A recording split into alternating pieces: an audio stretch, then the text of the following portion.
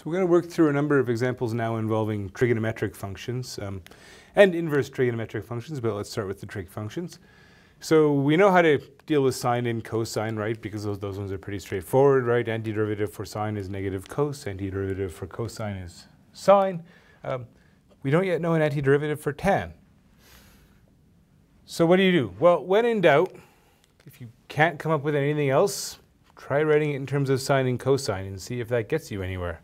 So we can take tan, right, and we can write that as sine x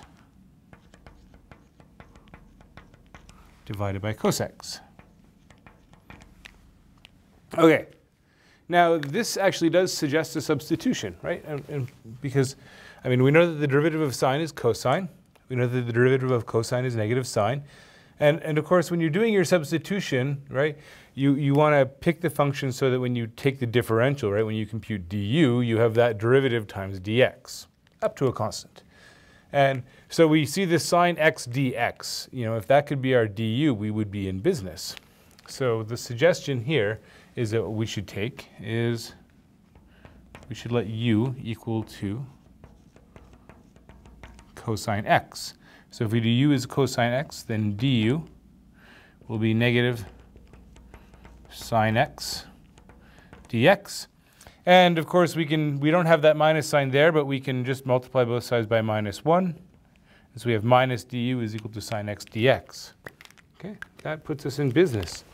Now we can come over here and we can say that this is going to be the integral of, so 1 over cos becomes 1 over u. Sine x dx becomes negative du. So let's put the minus there. Minus 1 over u times du. Okay, and we know an antiderivative for 1 over u, that's just the natural log. So we get minus the natural log of the absolute value of u plus c. Okay, and we can now put back that u is equal to cos x. So this becomes minus the natural log of the absolute value of cos x plus c. Now, some people don't like leaving the answer in this form because you get this minus sign out front, and I don't know, for some reason we don't like having too many minus signs around, right? So what we can do is we can remind ourselves of one more fact, right? Let's remind ourselves that minus the natural log of some, let's say u, is the same thing as the natural log of u to the power minus 1.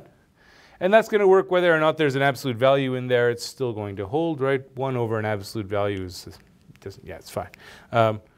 So we can bring that minus 1 up, and then we get cos x to the minus 1. So we get the reciprocal of cosine. But 1 over cos, we know what 1 over cos is, right? 1 over cos